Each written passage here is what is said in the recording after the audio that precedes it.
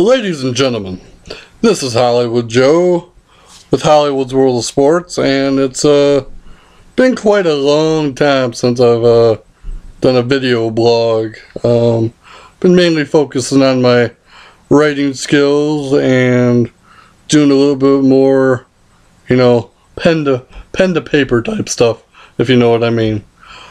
I'm very fired up about a certain individual in the UFC. You may know him as Jon Jones, who happens to be the current UFC light heavyweight champion. If you don't know already, I started a petition yesterday, which I'm getting mixtures of 50-50. Some absolutely think it's great. Some people absolutely hate it. And the reason for this is because Jon Jones admitted to the he tested positive for the main metabolic, whatever the hell you call it, that's found in cocaine. So essentially he has tested positive for cocaine, and he admitted to it and said he's going to rehab. The test apparently was taken on December 3rd, approximately 1 month prior to his fight with Daniel Cormier. Now, I like Jon Jones. I like him as a fighter. I think he's a hell of a fighter. I don't wish any bad upon him. I don't, hate him by any means. But at the same time, you need to face consequences for your actions. People are using so many excuses for what Jones is doing. But I've heard the excuse, well, it didn't affect what happened in the fight. Okay, well, you could use that same scenario in other situations with athletes. Let's take Adrian Peterson, for example. He disciplined his child in his own home, and it didn't affect the play, or it didn't affect his play or the Minnesota Vikings and how they play on the field. Look at where Adrian Peterson's at right now, not getting paid and sitting home. Let's take Ray Rice, punches his girlfriend in a public elevator. Doesn't affect the Baltimore Ravens and how they play, and doesn't affect how he plays on the field. Suspended without pay, released by the Baltimore Ravens. So this excuse of not affecting how he performs, you can throw that right out the window. And don't say it's different scenarios, because some of these scenarios, yeah, a couple of them happened in public, but there's other scenarios that have happened inside their own private home. So excuse number one can be thrown out the window. Other excuse I've heard is, well, cocaine doesn't stay in your system as long as weed does. Well, as far as I'm concerned, cocaine's pretty much more of a lethal drug than marijuana is. And the whole factor of, well, it stays in your system a shorter amount of time than marijuana, okay, so what? Big deal. A drug is still a drug, no matter what, no matter how long it stays in your system. So we'll dismiss that excuse. Let's see, what else? The side I have to favor are the ones that are saying, well, other guys like the Diaz brothers and Matt Riddle and a couple of others got suspended, fired, or fined for testing positive for marijuana. And folks, I don't agree with drugs in general, and unless they're prescribed. But I would say marijuana's not as bad as cocaine. Just my opinion. And then the other excuse I've been hearing is that because it's not on the Nevada Athletic Commission's list of banned substances, that it's okay to do. Well, you know, folks, let me tell you something. If you or I were to come out on the news tomorrow and say, hey, I admittedly, you know, did cocaine and, you know, whatever, and I need help. Do you know what would happen? People wouldn't be patting us on the back. We'd have an investigation. We would have cops searching our homes. If they found shit, we'd be arrested and put on trial. So this BS of the, you know, substance not being on the athletic commission's list, well, you know what? Two things. The athletic commission is stupid for not having it on the list. And two, I'm pretty sure cocaine is illegal in terms of the federal government's eyes. And I'm pretty sure a federal government is going to override anything that a stupid state athletic commission has to say. You know, I mean, come on, guys. Let's get real here. The fact that he took cocaine, it does not matter if it was a day before the fight, a week before the fight, or a month before the fight like he did. It is wrong. Okay? By not punishing this man, it is sending a message to all the other fighters out there and all the other people that inspire to be fighters. That's sending a message that it's okay to use if you're out of competition. Well, you know what? It's not okay. It's not okay because, you know what? People are going to look back on this and they're like, well, Jon Jones got away with it, so can I. And parents out there who have kids that look up to this man. If I had a kid right now and he had a Jon Jones poster on his wall, I'd probably make him take it down. And I'd probably explain to him why. That doing drugs, cheating, you know, that ain't a good way to live. And you know what? This is not the first time Jon Jones has gotten in trouble. Let me just reiterate some of the stuff he's done. May of 2012, drove his Bentley Continental into a pole and was arrested for driving under the influence. He pled guilty, so there you go, and ended up paying a $1,000 fine. And it installed ignition interlocks to all of his vehicles. And he had to complete a victim's impact class and had his license suspended for 6 months. Oh,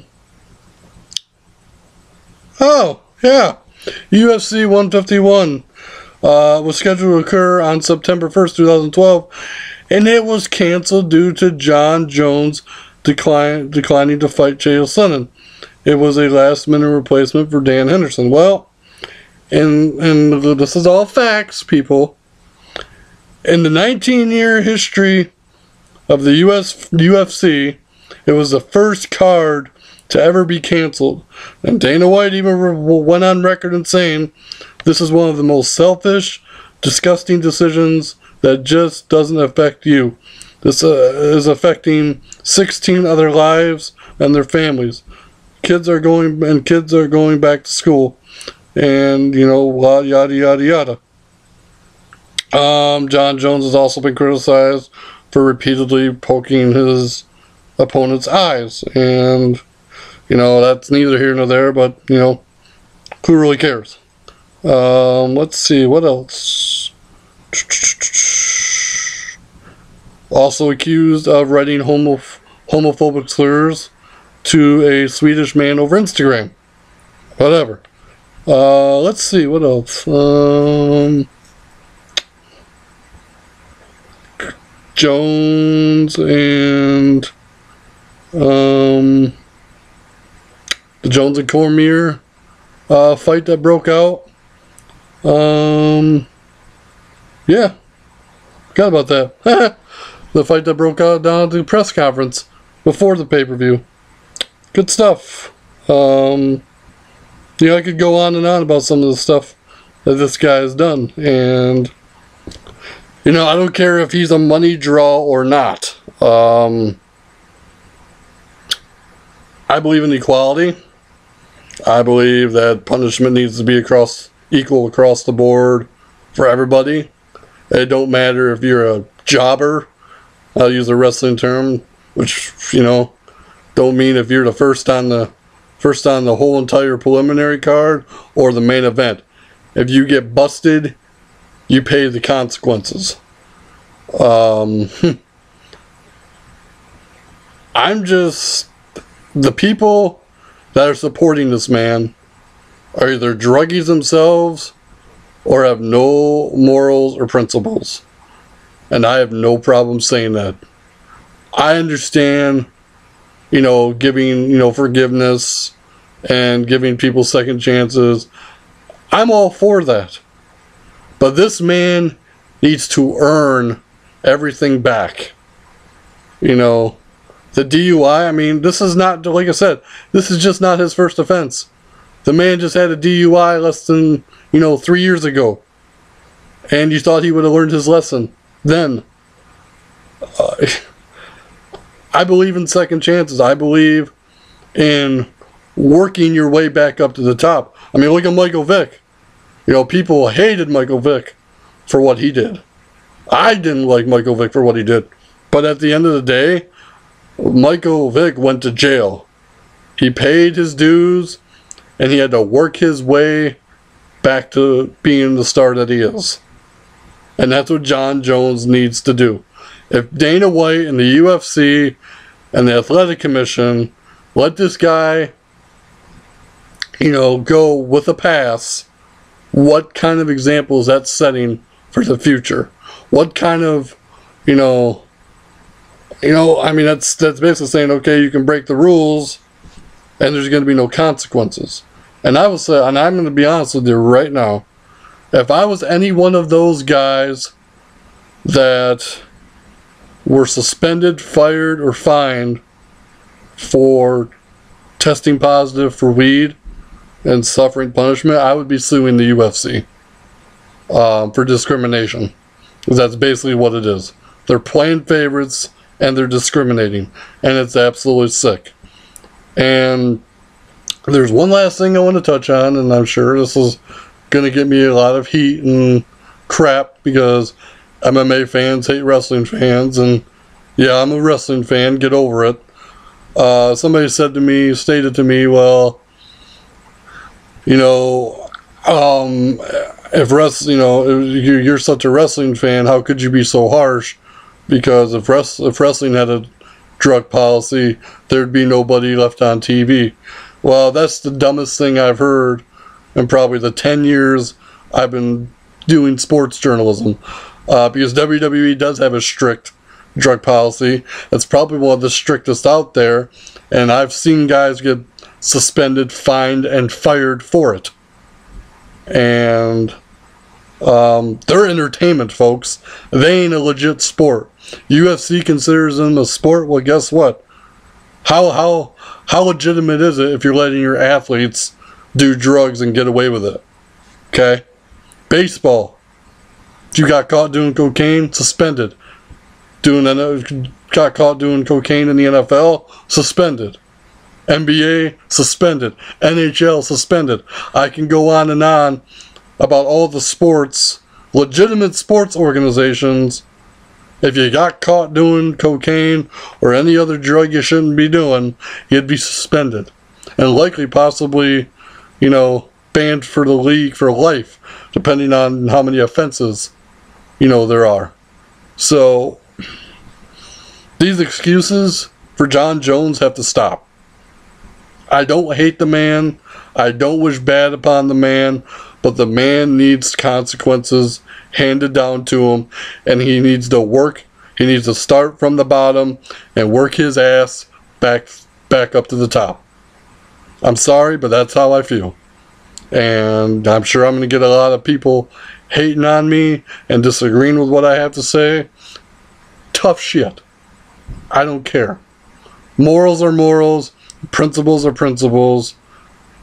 I believe in equality and equal punishment for everybody across the board. So yeah, that's how passionate I am about this. Because I am a huge fan of the UFC. I love watching the UFC. I love watching these guys, you know, put their well-being at risk to entertain me. Okay? You know, that's that's basically it in a nutshell. That being said, again, my name is Hollywood Joe Williamson from Hollywood's World of Sports. You can check us out at hollywoodsworldofsports.com. Find us on Facebook, Twitter, Pinterest, YouTube. I'm all over the place. Give me your feedback. And I mean how you feel. Not personal attacks, but just give me your feedback. That's all I'm asking for. Thank you guys. Have a great night. And as always, controversy doesn't come without criticism.